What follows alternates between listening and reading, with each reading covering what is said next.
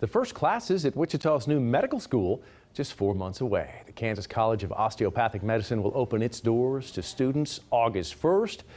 It is the first and only osteopathic school in our state. An associate dean says the hope is for graduates to work in underserved parts of Kansas. We're committed to training aspiring osteopathic physicians from rural parts of our state in an innovative, caring, and inclusive environment so that they can return home after graduation and residency training and provide a higher standard of care to the areas that need it most. Now, so far, more than 1,500 people have applied to the medical school, but that number will be whittled down to just 85 for those inaugural classes.